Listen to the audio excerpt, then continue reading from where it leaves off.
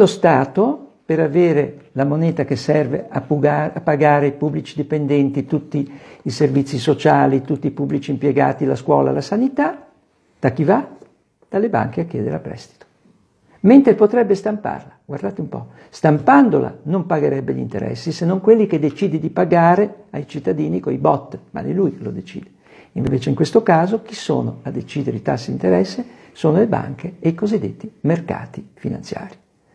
Potremmo quindi dire che oggi lo Stato, nella sua funzione fondamentale di protezione del lavoro dei cittadini, come indica la Costituzione, è morto, non c'è più. Noi non ci troviamo più di fronte a uno Stato che tuteli i cittadini, ma uno Stato che si è dismesso da essere uno Stato di diritto pubblico, è diventato un'azienda di diritto privato, che deve aiutare il sistema bancario e il mercato a funzionare come loro vogliono. Oggi le leggi non sono più fatte dallo Stato, ma sono fatte fuori dallo Stato. Le direttive che ci vengono da Bruxelles, da Francoforte, sono più forti di quello che lo Stato può fare. Quindi lo Stato in questo senso è morto, il vero Stato che abbiamo conosciuto. Lo Stato dei diritti, lo Stato della democrazia, lo Stato che protegge i cittadini dall'impero della finanza. Quindi qui c'è una classe politica o ignorante o collusa che ha tradito i cittadini italiani.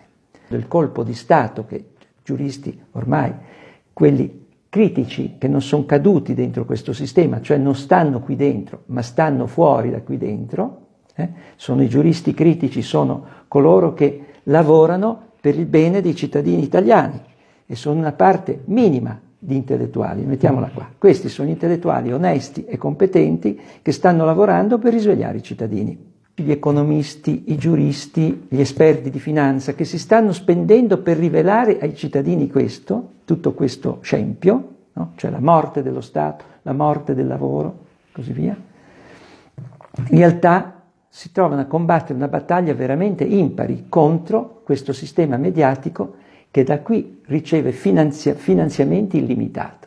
Pensate, Macron era uno sconosciuto, in un anno è riuscito a diventare presidente della Francia, capo del governo e presidente della Francia, perché sostenuto da chi? Dalle banche, dal sistema della Troica, la quale, potendo finanziare campagne elettorali senza limiti di soldi, può mandare al governo chi vuole.